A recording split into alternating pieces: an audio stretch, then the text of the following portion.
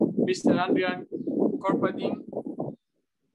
Thank you very much. Thank you very much, Peter, and thanks to all of your colleagues from the Hellenic Institute of Cultural Diplomacy. Let me just tell you that as the Dean of the Faculty of European Studies of Babeș-Bolyai University in Cluj-Napoca, Romania, we are very pleased to enter the partnership that we have just concluded with you and which is bound to be mutually beneficial for a variety of reasons. Well, first of all, let me tell you that we are a 1,500 strong community at this time at the Faculty of European Studies, and I do mean my colleagues. We have 50 teaching staff, and we have students at the bachelor's level, the master's level, and the very strong and internationalized PhD school.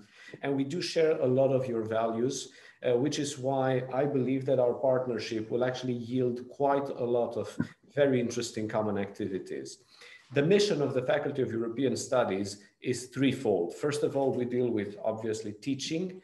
Then we do research, and a very important segment of what we do endows relations with society.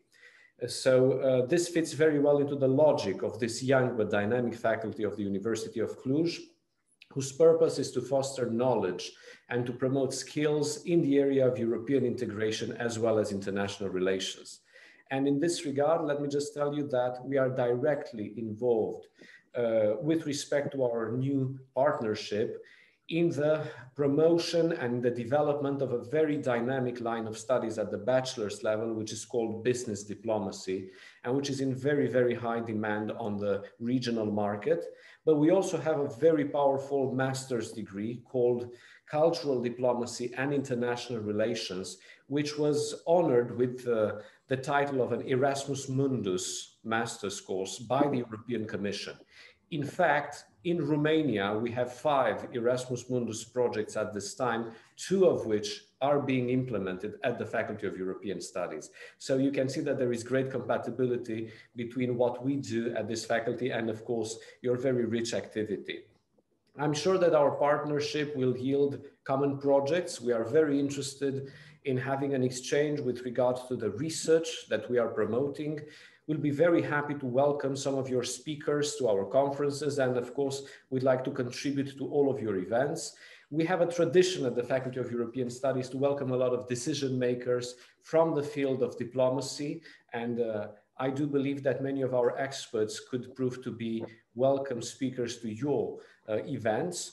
And we look forward to doing many other activities in our communities with you, to have common publications, to have common events, and also to partake in what Erasmus has to offer, especially with respect to student internships. We actually have students from all around the world, some of whom are helped by the Erasmus Mundus grants. And we do have a 120 strong Erasmus network of academic and non-academic partners. So I could go on speaking a lot about the values that we share, about the many activities that we look forward to implementing together with you. And I do believe that today we've made a very important first step in this regard. With your indulgence, I will be very honored to pose my signature on the agreement that we are concluding today. So as Dean of the Faculty of European Studies, I am glad to be signing this partnership live. And I'm also very glad to be able to start implementing our common activities. Thank you so much, Peter. And thanks again to all of your colleagues and to all of your community. Thank you very much, Adrian. You were quick like a machine, and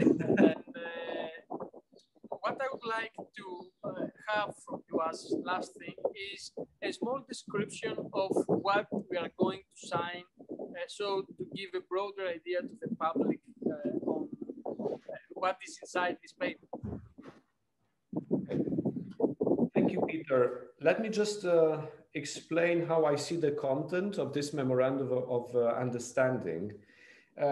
First of all, it is well within our tradition to sign memoranda with institutions that share our principles and with which we are able to conduct common activities, which is why today's document sets the basis for our future activities. It also states that the purpose of our memorandum is not only to implement what we already know will be quite interesting activities such as staff exchange, student exchange, future events together, publications, and also quite a bit of mutual promotion, if you will.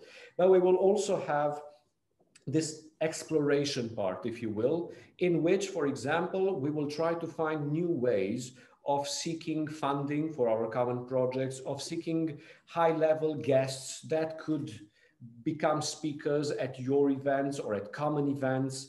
And also, we will attempt to make part of this memorandum in the best interest of our students and beneficiaries overall, because, as I was telling you, part of it involves the possibility to conduct research together, maybe to do some teaching together. We'll be so pleased to have some of your experts come to our courses and seminars and share their expertise with our students and with our doctoral candidates and so on. But also we have a very, very important element related to what the Erasmus program has to offer. So we will try to see to what extent we'll be able to involve some student and staff exchange with the help of the sponsorship that is available through Erasmus. So the convention, I would say, is much more than a statement of good intentions. It's something that provides for the exploration of concrete activities that have this particular element, which is academic, but also very much connected to the field of diplomacy, the field of us and you trying to cultivate in common relations with society. So I think it's a very concrete document, and it's a great beginning to start something that could be enriched greatly once we have implemented the first steps. Thank you, Adrian. Let's not forget that we have just a few master classes in European universities concerning the field, the scientific field of cultural diplomacy. I think 3 or 4. One is in the University of Rome. The second one is in the University of Romania, and the third one is I think in the UK. It's a UK university. I don't remember exactly the name. So this is a quite new field.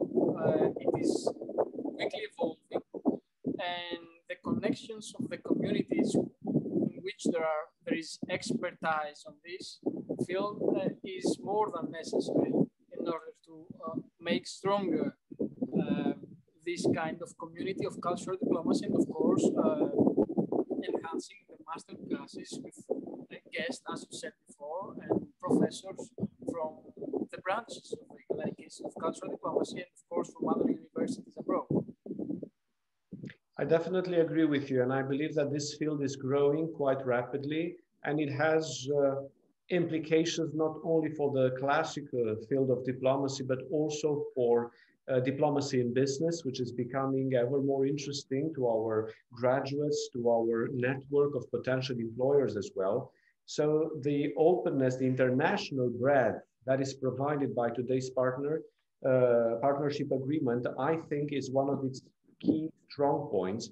I also believe that the European Union, through the European Commission, has now acknowledged the importance of cultural diplomacy, especially by granting us this project, which is really big, to make the master's program in cultural diplomacy and international relations from Cluj an Erasmus Mundus MA.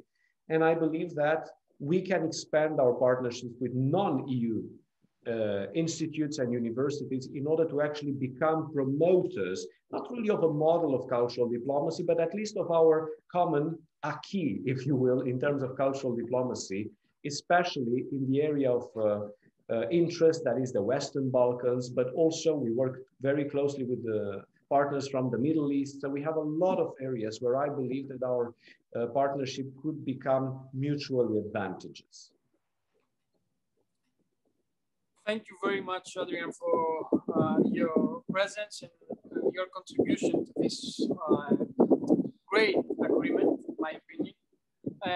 Thank you all for being here with us, and see you in our next occasion.